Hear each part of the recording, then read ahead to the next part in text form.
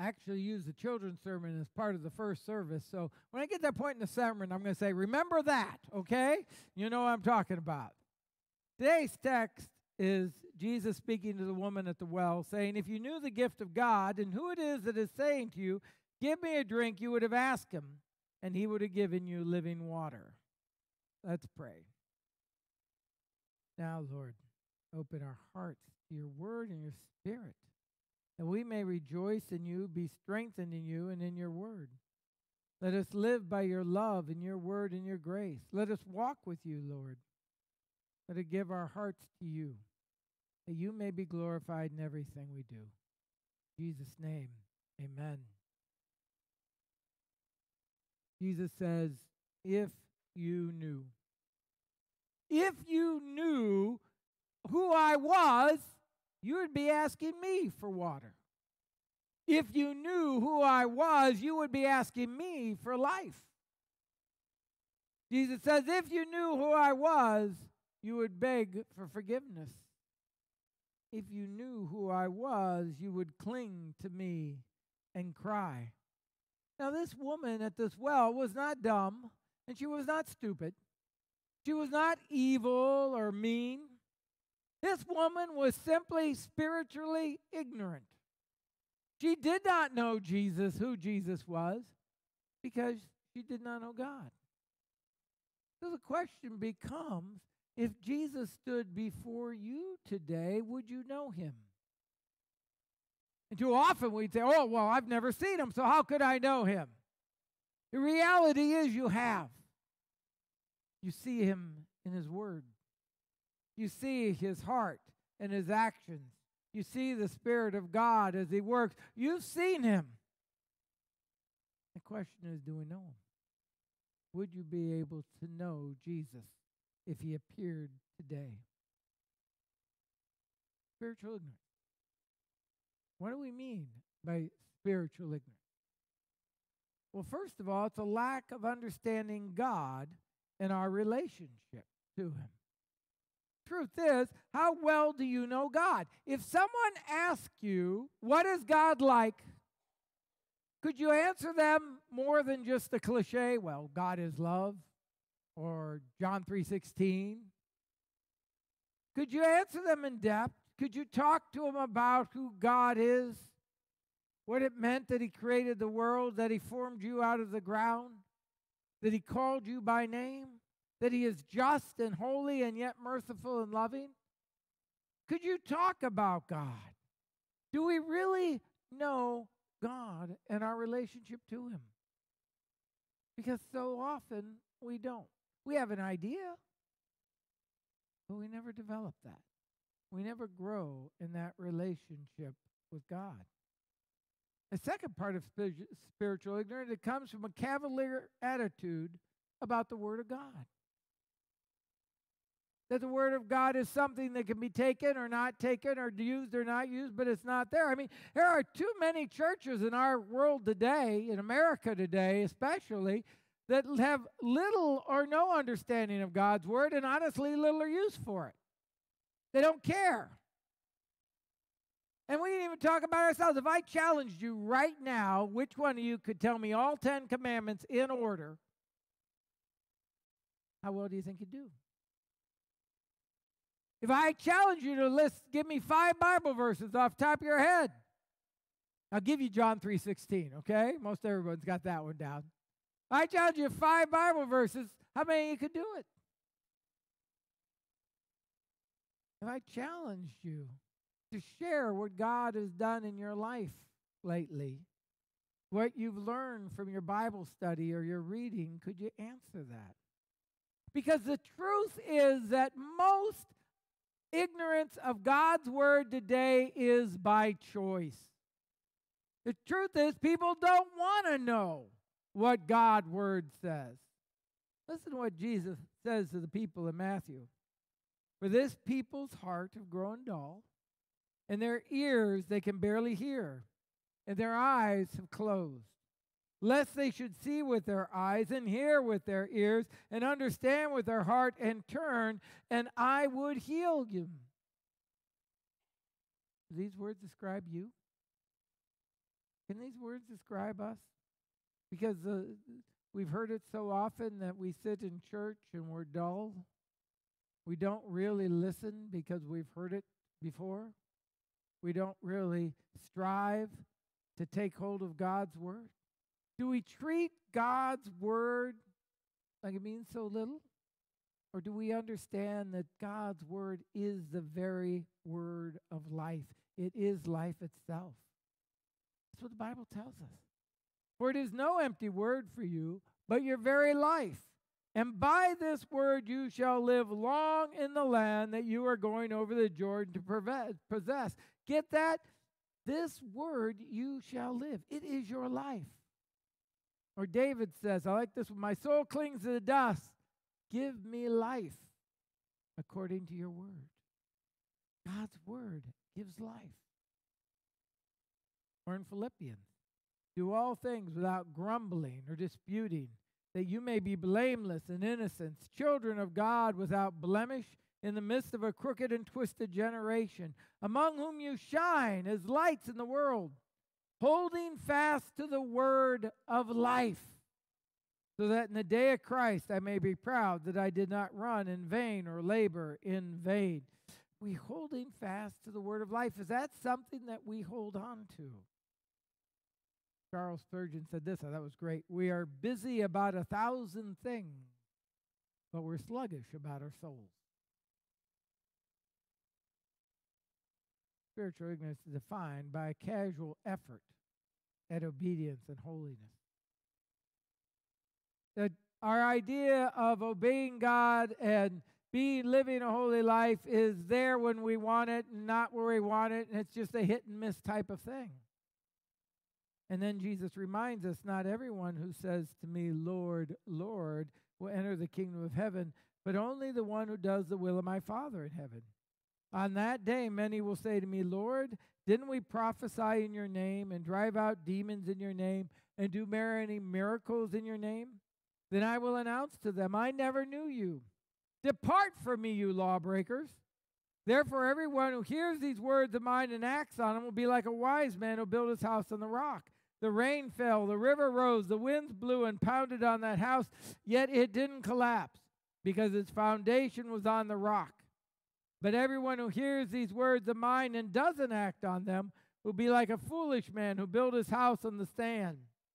The rain fell, the river rose, the wind blew and pounded on that house, and it collapsed. It collapsed with a great crash. How often do we see people that seem like they've got their life built on God? They seem to have things together in their life. Everything seems to be working, and then something happens, a problem or a situation or dispute or whatever, and their whole house collapsed because there wasn't anything underneath there. We can put on a show, folks. It was a lot real good. All of us can. What matters is the foundation we're built on.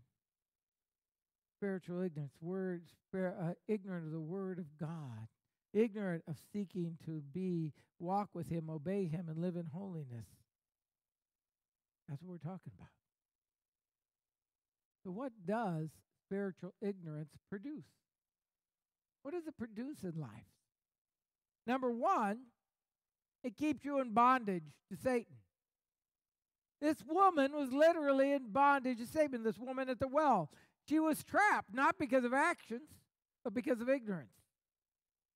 She did not know the freedom that God had for her. She did not know the power of God to overcome sin in her situation. She did not know that there was another way.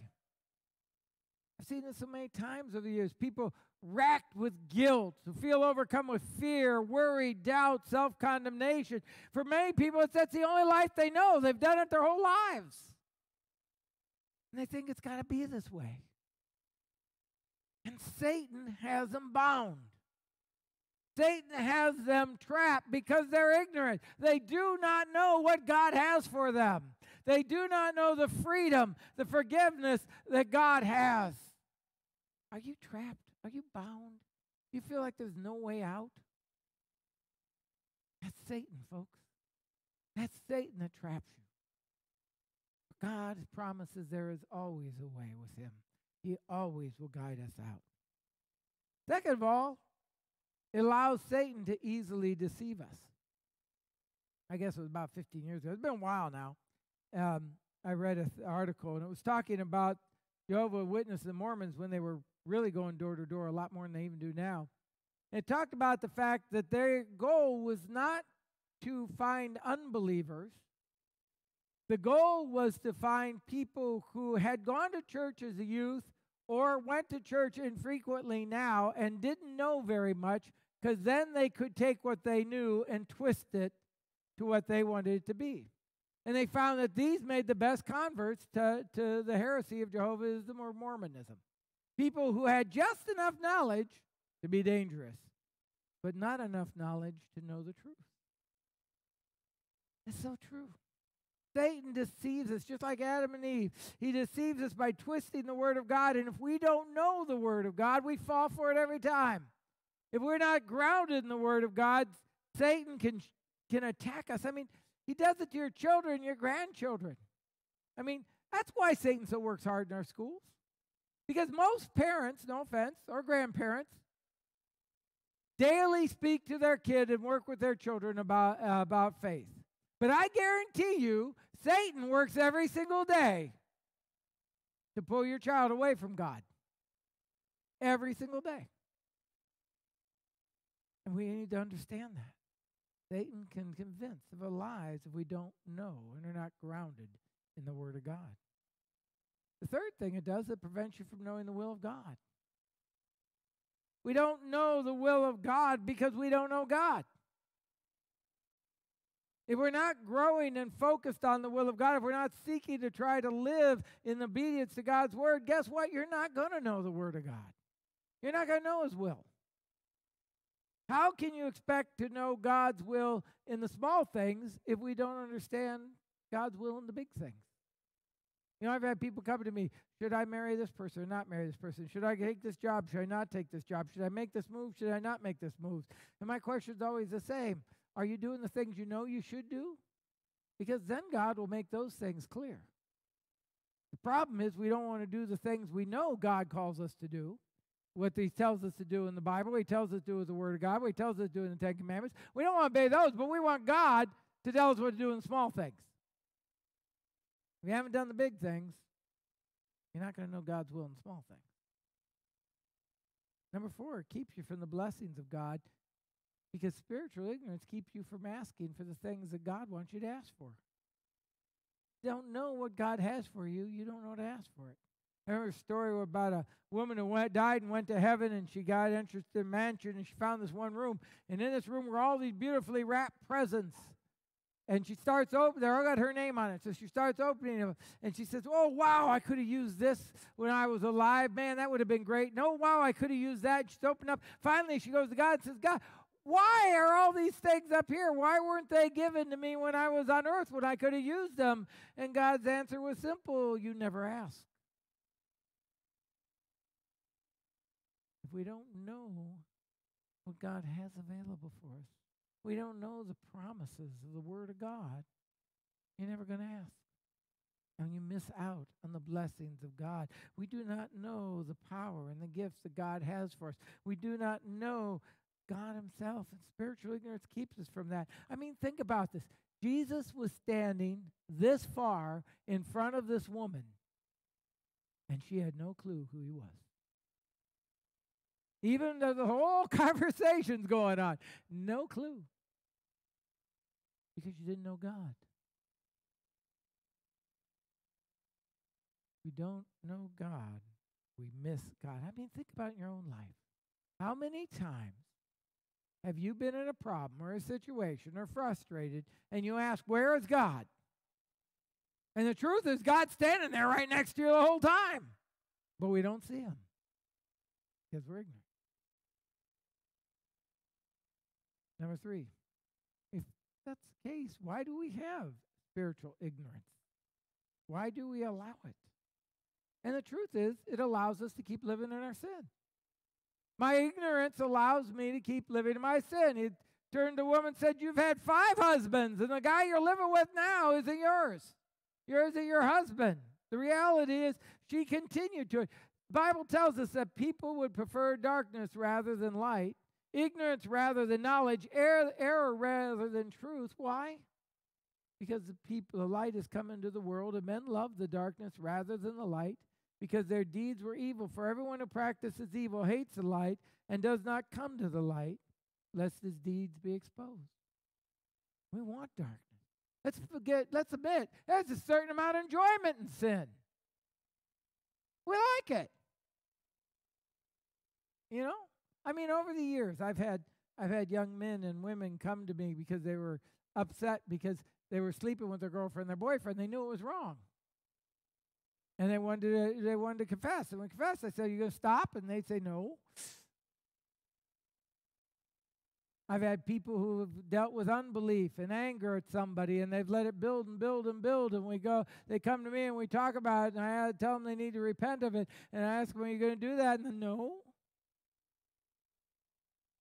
And I go on and on. Why? Because there's an enjoyment in sin. If it wasn't, nobody'd do it. The reality is that ignorance keeps me from having to face that and deal with it. Second thing it does, it allows me to be in charge. Because if I don't know what God wants, guess who I'm going to listen to? I'm going to listen to myself. If I don't take and apply God's word to it, I'm going to apply my own word to it. And I like that. I want to be in charge. I want to say who I'm to forgive and not to forgive, who I'm to love and who I'm not to love, who I'm to serve and who I'm not to serve. I want to be the one who says, this is the sacrifice I want to make, and this is the sacrifice I don't want to make.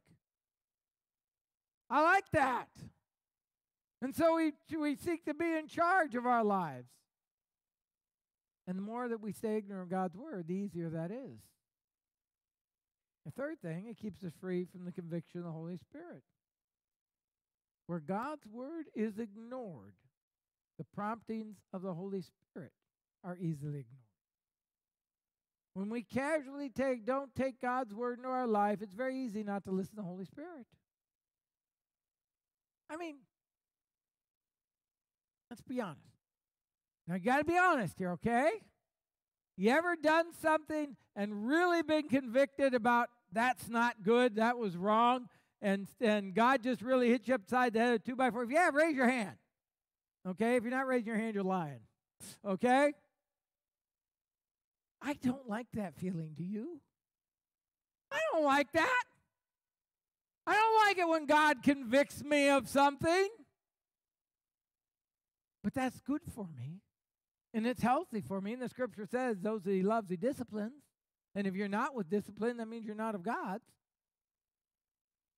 But that doesn't mean I like it. So what is the easiest way? If I just ignore God, then I don't hear it.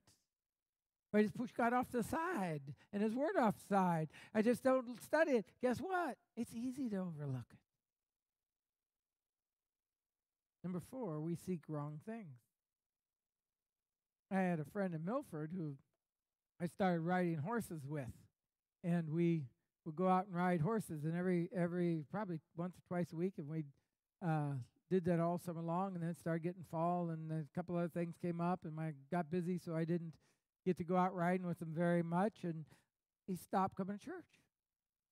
And I went to him and said, "Why are you not coming to church?" And this was his honest answer. He said, "I was not looking for a church, I was looking for a friend. And when I couldn't do what he wanted, it was time to move on." So I got a question for you. What are you looking for today? What are you here for? You looking for friends? Be with your friends, people you like? Are you looking to find an answer to a problem? I mean, that's not bad. Are you looking to let people know that, hey, I'm a good person, I show up to church? The reality is, are you coming here today for your Savior? To draw close to him. Because if you come to church looking for friends, you'll find them.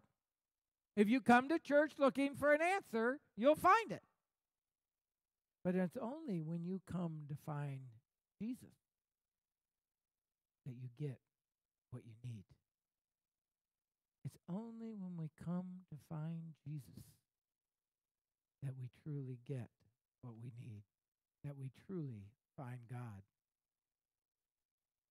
And then because people become ignorant because people do not seek to apply God's word to their life. And that's where I use the illustration.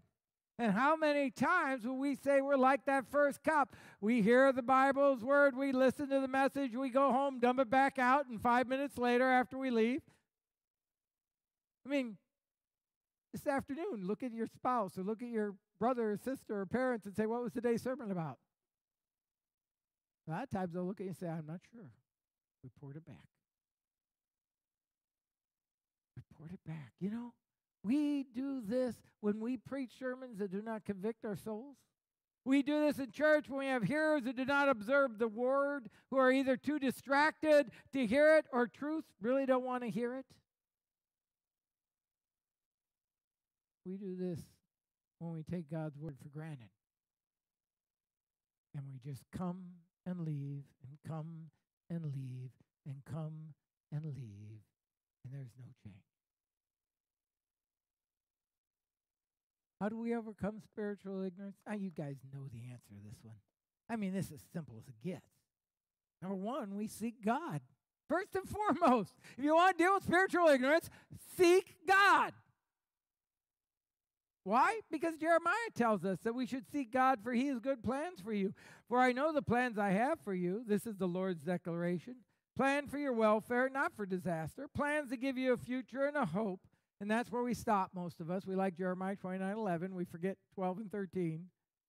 For you will call to me and come and pray to me, and I will listen to you. How? You will seek me and find me when you search for me with all your heart. Until we're ready to search for God with all our heart. Not partially, not half distracted, not when it feels like it. We're not going to find him. Jesus says it this way. He says, seek me first above everything, but seek the kingdom of God and his righteousness, and all things will be provided. But what's the first part? Seek. Proverb tells us to seek God like we would silver or gold. My son, if you accept my words and store up my commands within you, listening closely to wisdom and directing your hearts to understanding. Furthermore, if you call out to insight and lift your voice to understanding, if you seek it like silver and search for it like hidden treasure, then you will understand the fear of the Lord and discover the knowledge of God. Seek it.